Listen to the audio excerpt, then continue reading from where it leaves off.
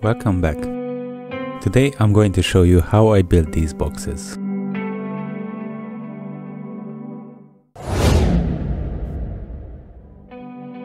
First, I cut all pieces of plywood that I'm going to use. I use frog tape to protect the wood from chipping and tear outs.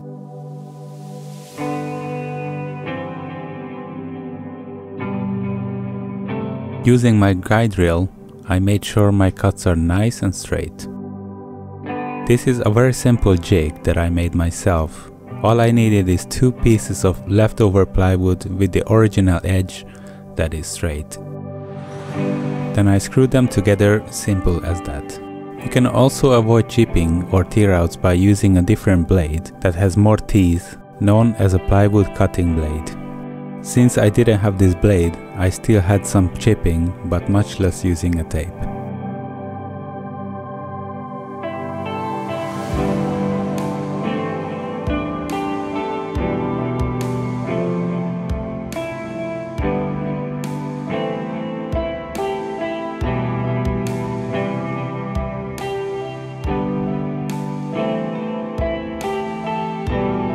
Another tip, if you don't have a circular saw, simply use a hand saw and this easily made jig. All you need is 2 pieces of wood.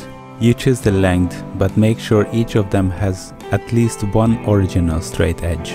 Then, with the help of a third small piece, place them close to each other that only your hand saw blade can fit. Make sure they are parallel to each other. Now you can make a straight cut with your hand saw. I use this method to show you that it is easily done without any circular saw.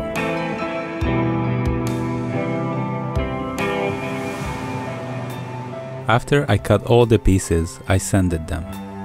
With my circular saw, I cut out a square shape where I placed the cane later on.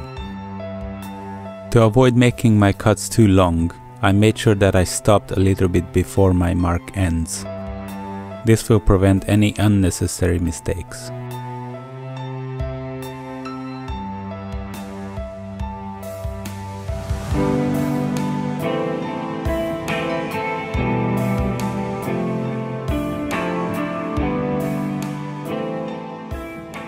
I used my hand saw to finish these cuts properly.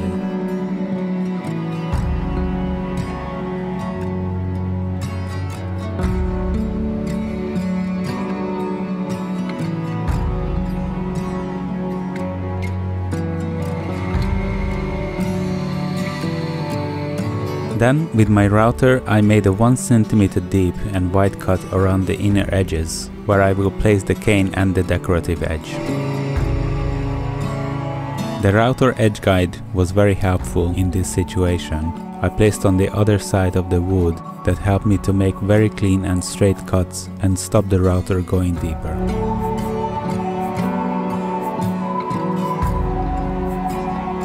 I did the same to all of the pieces that will be the front and the back of the boxes.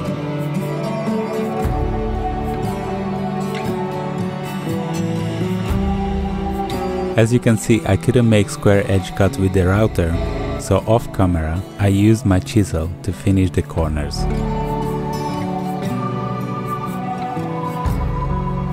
After that, I made the base of the boxes. I used wood glue and nails for this.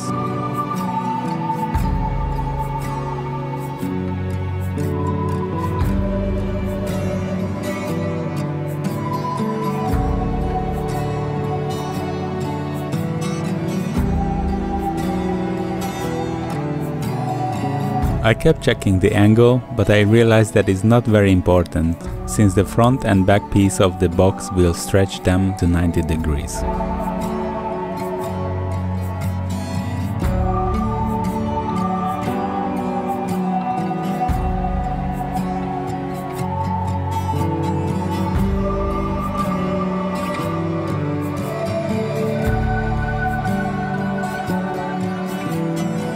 Then it was time to give them a layer of birch wood stain. This barely made any changes of the color of the wood, but helped to bring out some highlights and details.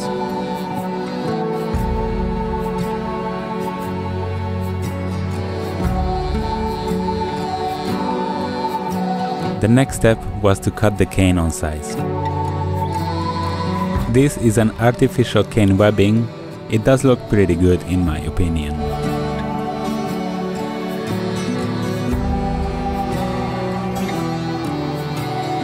Since this is made of plastic, no need to be soaked in water. You can use it straight away and can be easily cut with normal scissors. Not to mention that it's much cheaper than the real cane.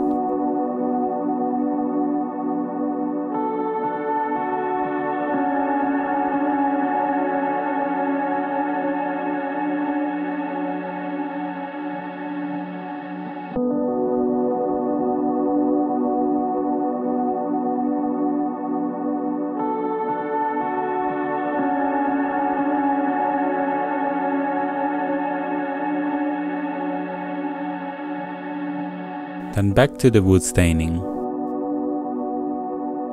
Meanwhile, I cut the decorative edge in a 45 degrees angle. I used my jigsaw to get this job done.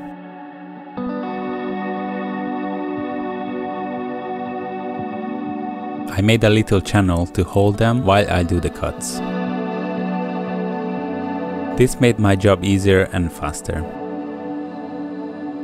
When the wood stain dried, 2 layers of poly were applied. This protects the wood from scratches and discoloration.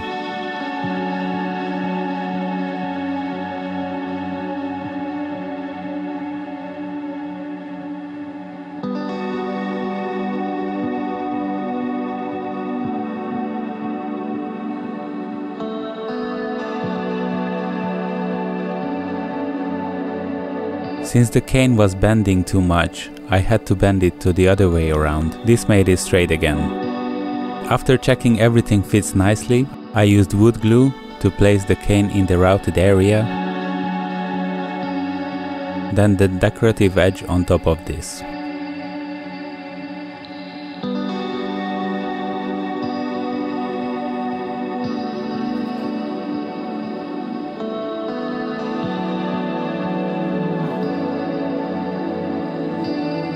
Then repeat the same on the other pieces.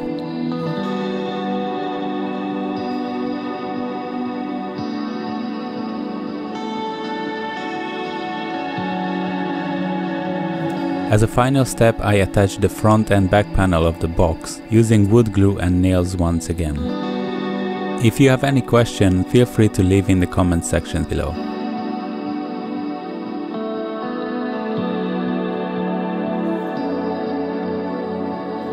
If you are going to use the boxes to store clothes, I recommend to put a lining fabric inside to avoid any damage from the wood.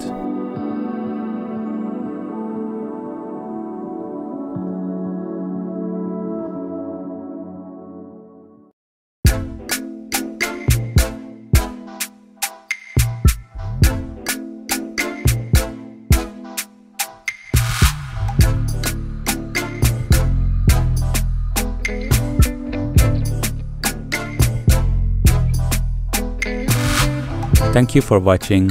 Don't forget to subscribe, hit the bell notification, leave a comment and like the video. You can find us also on Facebook and Instagram.